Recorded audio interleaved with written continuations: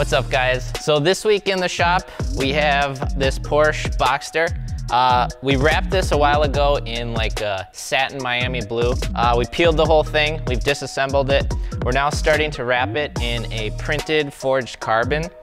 And this is printed out of metallic film, so it's got a really cool kind of shine to it. And then we had a Hexus green that came in gloss, and the customer wanted it in satin or a matte, so we actually had the whole roll laminated. And now, since it's Hexus, it's a little bit thicker film, and it's laminated, so this is now super, super thick film around a very curvy car. So it's actually a little bit harder than we thought. Obviously, we'll make it work, but just doing this panel, we had to use an IR heater and 3 different people just to stretch it out and get it to lay. A couple really hard parts on this car is the door handles and the disassembly.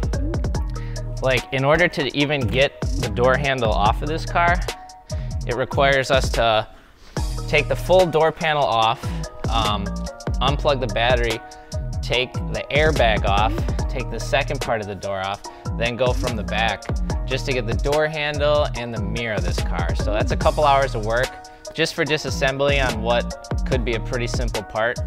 The door handle itself, so this is the last door handle that we did, still wrapped in the blue. If you can see what kind of door handle this is. So in order to wrap it properly, you have to fully disassemble the door handle and now wrap this in probably 1, 2, 3, 4, 5, 6, if I had to guess, different pieces, reassemble it, and then put it back on the door, re-put the door panel on. So some of these cars, just the intricate parts make it extremely difficult compared to, you know, I don't know, a Tesla or something like that. So let me show you the film and how it was laminated. So this is the original Hexus color that we got. You can see it's a gloss color. So we sent it down the road to get laminated.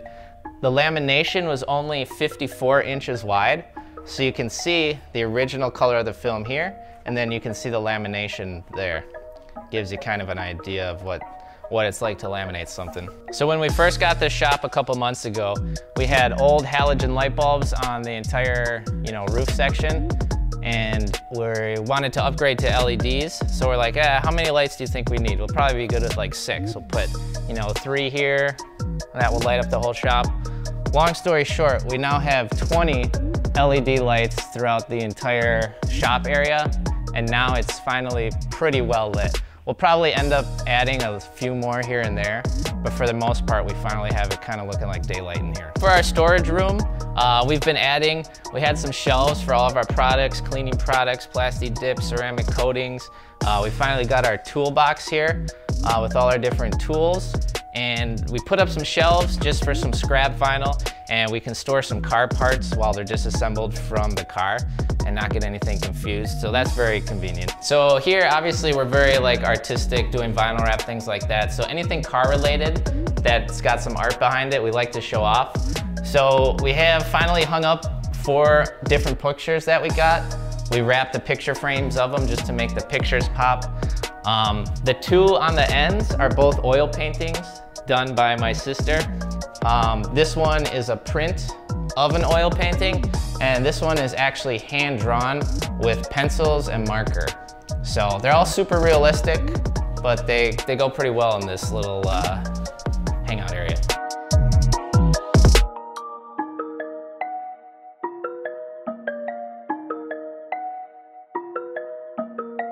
So we've spent about a week on this Boxster. It was a little bit harder of an install than we thought because this film is actually super thick and we laminated it. So it's just taking us a little bit more time than normal. Plus the car is red, so we have to get every gap perfect, otherwise you're gonna see some red coming through it. So we just have a couple hard sections left, the back bumper. We've done a few inlays for it.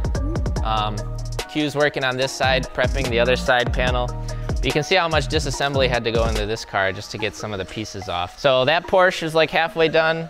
This Porsche is just starting. It's a 2006 911 Carrera. This car is white, so again, we're gonna have to do a lot of disassembly. So we got Alex starting to take off the door panels. We gotta take the handles out. We gotta take the side mirrors out, take the lights out, take the wing off. And you can see we already took the front lights off, some of the badges. This car is going in an Avery Dennison gloss light blue. So it's it kind of matches one of the Porsche colors, so this will kind of be cool. A little bit smaller project. We have this Super Duty 6.7 liter. On this one, we're doing a full chrome delete, so we're turning all the chrome pieces and making it gloss black. And for the shop, I finally picked up an office desk. There was a big business that was going out of sale, so they were selling them super cheap. So I wanted to get a mega desk. We just set it up. We gotta decorate and maybe probably wrap it just to make it really pop, but this is pretty cool, pretty useful.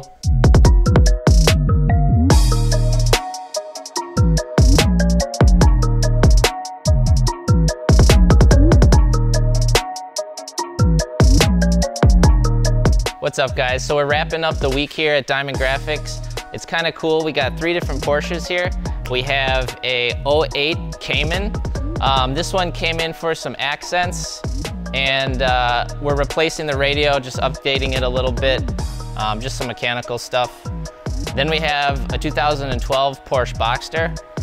This one's getting that lime green wrap with the carbon accents. Q's working on the back bumper here, which was pretty difficult. We just did it. We needed 3 people and a lot of heat, just because, again, this film is so thick.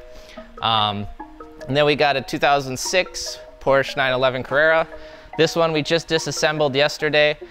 We had to disassemble a lot of it because it's white, and we're putting this Avery Dennison gloss blue film on it. So this will be pretty cool. I'll kind of show you the difference between the 2 films here. It might be hard to see on camera, but the difference between this Hexus film that's laminated versus an Avery film, which is not laminated. So this film, you can kind of see how it stretches. It's pretty thin. Versus this film, you see it's almost like paper. You see how thick it is? No stretch whatsoever. So the difference in thickness of the film changes the install quality quite a lot. So this one's gonna take us a lot longer because it's much harder to install. So we'll see how they both turn out at the end. They're both gonna be pretty cool. So again, the difference between the Hexus film, which is the green film, and the Avery film, which is the blue film, just to kind of give you a video, or just to give you a demonstration on video, I'm just gonna do a stretch test with both so you can kind of see the difference. So you can see the Hexus film isn't really, I'm putting a lot of heat on it, and I'm gonna give it a stretch. And the interesting part about this film is it also discolors pretty easy. Versus this film, I touch a little bit of heat, that stretch is way different. We actually made a video a while back comparing like 5 or 10 different films, so if you want to check out that video, we'll link it to it for some more in-depth about how some different films react. You guys will be seeing these projects getting wrapped up in the next week or so. We're also going to do individual videos on both of these 2 cars, so stay tuned for that. If you guys like what you see, obviously like and subscribe. And if you got questions about vinyl, feel free to leave us a message.